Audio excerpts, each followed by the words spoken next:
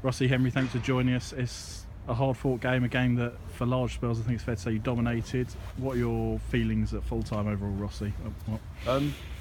Listen, from the circumstances, we're pleased with the point, but we're also frustrated.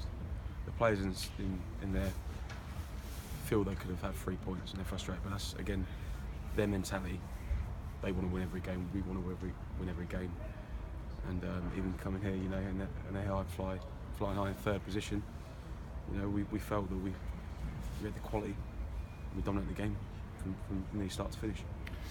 And on the basis of the first half, there must have been some frustration going in at half-time trailing because you'd had plenty of chances and plenty of good chances at that, which you've talked about before. Yeah, we said to the boys, we've got to be more ruthless. It's long and the short of it. For 45 minutes of football, we absolutely dominated it in our eyes. We're disappointed with the goal we conceded, but in terms of the chances we created, outstanding play through the mid-third into the final third. But we've got to take them on the game there, and that was the message to the players.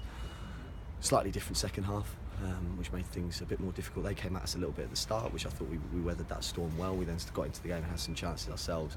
The red card obviously changes the circumstance and the dynamic of the game. We dug in for a good 10 minutes there to keep ourselves in the game. We've got the penalty, and you know, even then you thought with, you know, Nanas, Mauro and John, when we were picking up the ball in the mid-third, that we could be a threat on the counter-attack.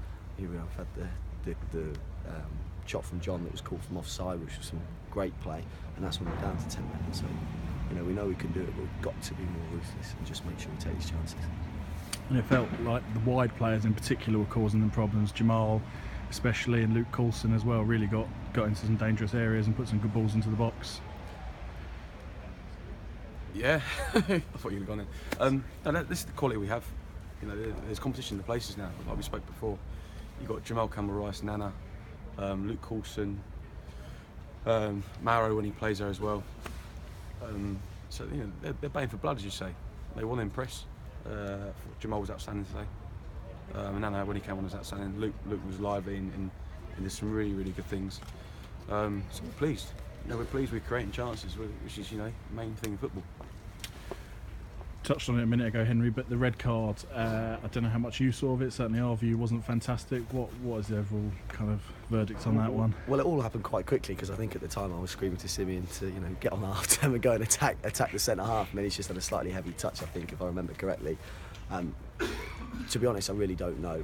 All you can say about Simeon is that he's in no way a malicious individual. So if it is a high foot that's caught the player, then he's most definitely not a mentee. He's one of the most honest guys we've met, which is one of the reasons we signed him.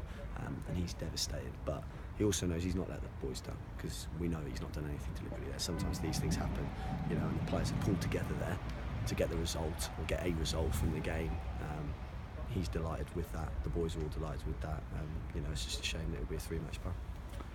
But from there, the positive is the reaction of the players. There was no feeling sorry for themselves. They went for Carlisle, and it was not long after that the equaliser comes. You must have been chuffed with the reaction, Rossi.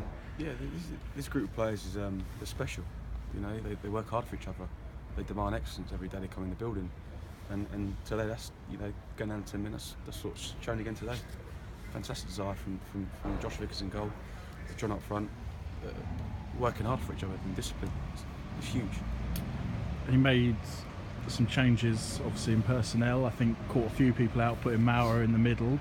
He's probably done most roles at this club in the time he's been here, but that's another one that you can kind of tick off, I suppose. What was the thinking in that basis? Well, just on that, we have made sure we've tried to keep Mauro as settled as possible. He's been outstanding for us playing right midfield, a threat in possession of the football always, and outstanding out of possession in terms of his work rate and his defensive positioning and willingness to win the ball back, which is why we put him into centre midfield, to be honest, because he's doing so well there that, you know, as you're aware, Jack and Kurt have just picked up a couple of little niggles in the week, and it's something that we can't shift. Weren't able to shift for this weekend. It would have been too big a risk to play them, knowing the style that we were going to come here and play in terms of our pressing out of possession and the games that we've got coming up, 7 games in 30 days, of which that was the first. So we took that decision and replaced Kurt with Mauro in there, because we know that Mauro's physicality in terms of his dynamism to be able to run box to box is second to none.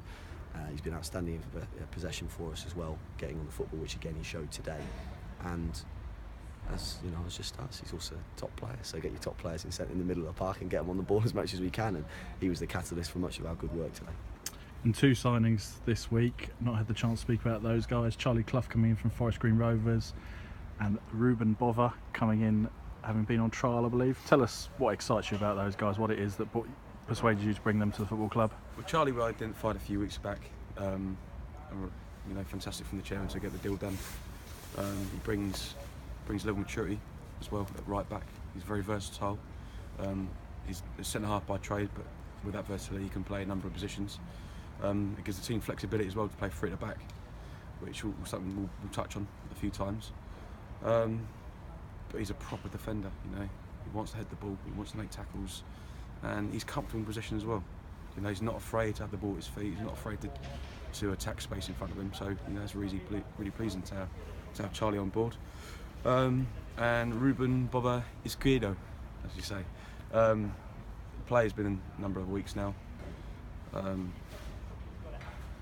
Really, very brave to get on the ball. Wants to get on the ball. Wants to play forward. You could say your typical Spanish player. He is. But also, what really struck me in Henry was his work rate at possession and positioning, wanting to head the ball, wanting to tackle as well. And he's really gonna strengthen the squad. His international clearance didn't come through this morning, so he would have featured if that had been possible. But again, coming in at the right time, he's going to be a real asset to the club.